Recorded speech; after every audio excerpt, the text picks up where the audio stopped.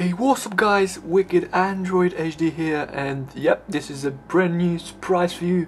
I'm recording this during daytime. Yep, it's 12 o'clock PM, and today I have the honor and the pleasure to show you the latest release from Albe95 developer on XDA. It's called Astra Note 5 board, and let me show you real quick. So as you may see, Astra Note 5 port version 1.0, and it's running Aurora ROM, of course.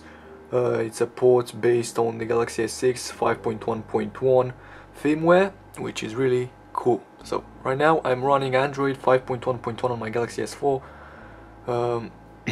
along with this beautiful Note 5 user interface. As I do always mentioned before proceeding to my reviews, in order to initiate my viewers with what I'm going to be talking about.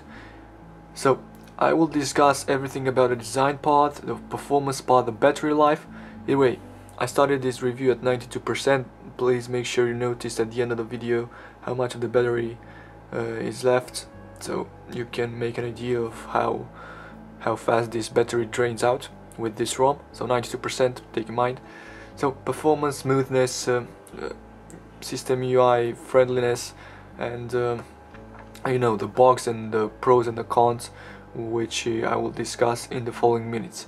So I will start with the negative parts of this ROM, and at the end I'll tell you all about the pros, because I think it's best for you guys to know what's bad about this ROM. Primarily, then we'll get into the best parts. So first of all, it may lag from time to time because it's a port. Ports are I don't know how to say it, maybe firmwares, maybe softwares that were meant to run properly and lag free on a device. Then they were ported by incrementing the apps from a device to another and making the system UI, the firmware, again compatible with the Galaxy S4, for example. So it's been ported from the Note 5 to the Galaxy S4, and right now it's moving pretty fast. Now you'll notice, and I saw this problem with all the Galaxy S4 that I checked out on YouTube running custom ROMs, that there is hell of a lot of lag when I press the multi-window, as you may see. Not the multi-window, the recent tab panel. As you may see, there is some lag, some really nasty lag. And this is not only, I don't think it's a port, it's a problem of this port, because I noticed this also on the official Galaxy S4 firmware for Lollipop 5.0.1. So yep, that's really bad thing from Samsung. But this is really nasty, as you saw. It's scattering. Yeah. Other bugs, since it is a port, you won't get all of the Note 5 features, for example. So if we open up camera and let's say we want to take a slow motion video, as you may see, it is starting to lag. And if we go into the media preview and click the slow motion button, it will force close. So as you may see, slow and fast motion video player has stopped. So not every single thing that's been ported from the Note 5 will work on the Galaxy S4, taking in mind that it has different hardware and different utilities. Apart from that, there is some lag from time to time, as I told you, since it's running a Aurora kernel. It's been overhauled in order to work with all these ports. Apart from that, it is working pretty fluid, and I'm really impressed on Albe's work. So speaking about the performance, oh, another bug, and then we'll get into the performance part. The screen mirroring isn't working he told that into the changelog. I don't think it will be working ever. I don't know. So yep, these were the bugs. These were the bugs that I had to get into discussion. Now let's get into the categories that I want to discuss about this ROM. Performance. As you may see, I load up every widget here, including smart widgets, which shows you the random access memory, storage, the battery life. So it's 73% used, and I haven't installed any kind of apps. And this is not a really great sign of performance, just because it will get up full really fast, and Android is really working hard on RAM management, and it's always been working hard in order to make it lag free, you know, changing, switching, killing apps more smoothly, and having a huge amount of RAM used isn't really good for your device. Battery right now is 90%. So the fact is, I loaded up a hell of a lot of widgets here, set up my weather widget, open up some apps, phone for example, you know, clock.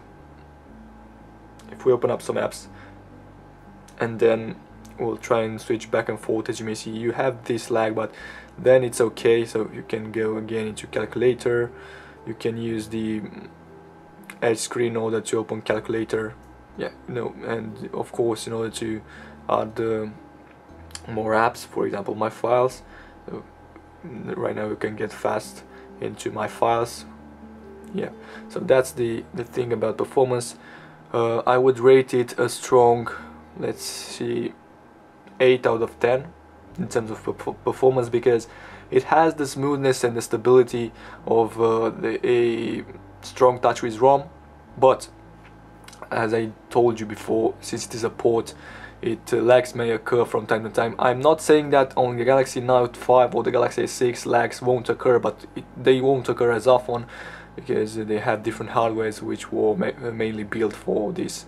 The software was mainly built for their hardwares. So again, 8 out of 10 is a really great rank in terms of performance. Okay, so we talked about performance, let's get into the design part.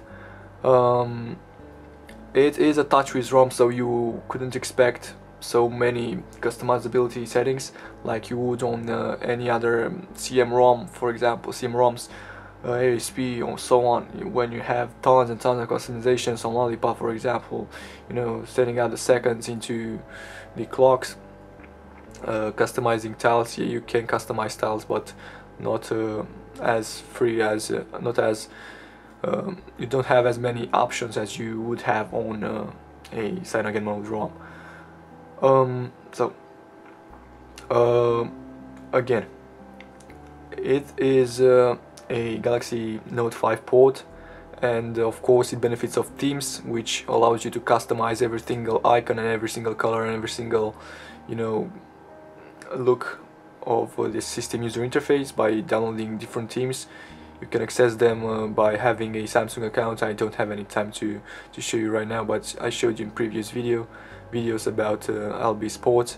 So yep, so customizability, since it is for example, if it was a Samsung Galaxy S4 firmware, official firmware based on TouchWiz, I would rate it 6 out of 10, because you don't have any kind of customizability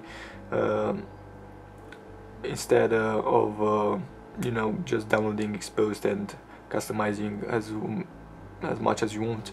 But by default this ROM comes with, since it's a port, comes with themes which allows you to customize by your taste every single settings, every single icon. So I would rate it 9 out of 10, since it is a TouchWiz ROM and we have to take this into consideration. By default it is great. So design 9 out of 10. Albis has done a great work integrating all of these features in this ROM. Smoothness and battery life.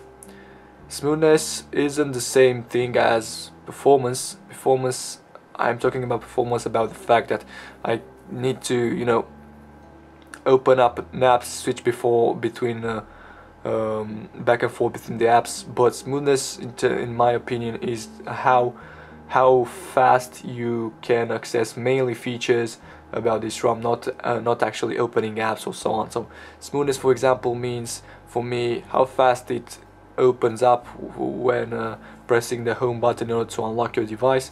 You know, it's a little bit sluggish, and I have to admit it may get hell of a lot of laggy. So about 5 seconds from when I press the button and until the screen pops up, turns on. But it's a port, and we have to admit that it is great for what it gives you. So, or like this, the recent tab panel. Either way, let's check out the multi-window, because I didn't actually. Okay, new Google Play Store, get started. Okay, and multi-window, let's see, with my files and Google Play Store. So as you may see, multi-window is working great. Take a look from the side of the phone. Okay, so it's working great, not such a big lag. It's working as it should, as it is normally working on an official, or even on an official firmware for Galaxy S4. So smoothness, I will rate it strong 8 out of 10. And now the battery part, it was 92% when we started the video, as far as I remember, and right now it's 88%, so 4% was used during this review. No animal were killed and it's pretty impressive. 88%.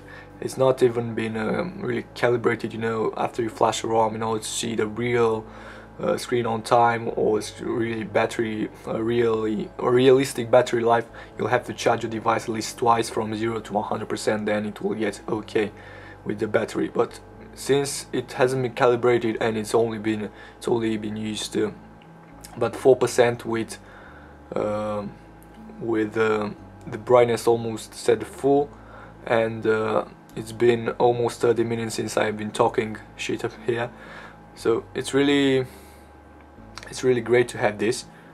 So 88%. Toggles, you saw this before, everything is working. Flashlight, as you may see. Ultra power saving mode, it's a feature that's been integrated, it's been developed by Samsung since the Galaxy S5. Yes, the Galaxy S5. Let's see if it works perfectly on this port. So yep, it will have to calculate how many hours or days you have left on using ultra power saving mode. So phone app, yep, it has some lags. So turn off ultra power saving mode, configuring device. Yep, it will take some time in order to, you know, as you may see here, learn usage patterns, and then you'll be able to close your device, because it's not really good for your device to recalculate again and again. It should calibrate all its features from the beginning. So right now it's turning off ultra power saving after it finished the calibration. Okay. Oh yeah, this is the I really like about this ROM and about the Note 5 and how Samsung managed to, you know, to customize their widgets. Everything is transparent, and this gives you a more minimalistic look to your device, to your TouchWiz launcher. Even though I won't use it, well, if I had a Galaxy Note 5, I would of course use the Nova launcher along with the TouchWiz ROM, because it seems to be more stable, and camera is way better than the ASP ROM. So without further ado, this was the review of the Astra 1.0 first release of Albe95 developer on XDA. Make sure you click thumbs up for him, and thanks on all credits goes to him of this beautiful ROM. on the XDA thread. I'll put a link in the description with all the files you need and the XDA thread in order to flash this beautiful ROM. And of course, if you like this video, please make sure you thumbs up and subscribe right now to my channel. It keeps me motivating doing this kind of stuff. And thank you for watching, guys. Wicked Android is out. Bye bye.